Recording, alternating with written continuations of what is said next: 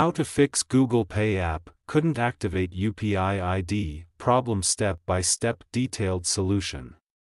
Method 1. Check your internet connection. Make sure that you have a strong and stable internet connection. You can do this by trying to access other websites or apps on your device. If you are not able to connect to the internet, try restarting your router or modem. Method 2. Restart your phone.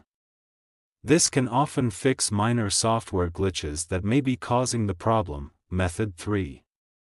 Update the GPay app. To do this, go to Play Store. Search for GPay. Go to GPay. If there is any update, update it. Method 4. Clear the GPay app cache and data.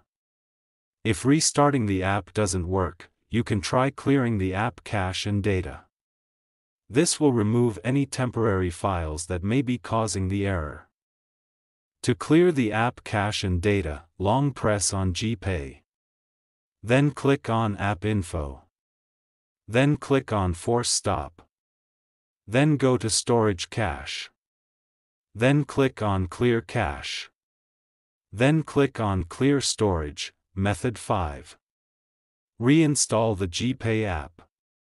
If you have tried all of the above steps and the error is still persisting, you can try reinstalling the GPay app. This will remove the app completely and then install it again from the App Store. If you are still having trouble with the GPay app, you can try contacting the GPay support team for help. After doing all these, your problem is still not solved, then you need to contact your bank to fix this issue. Thanks for watching. Please like the video. Subscribe to TechSor.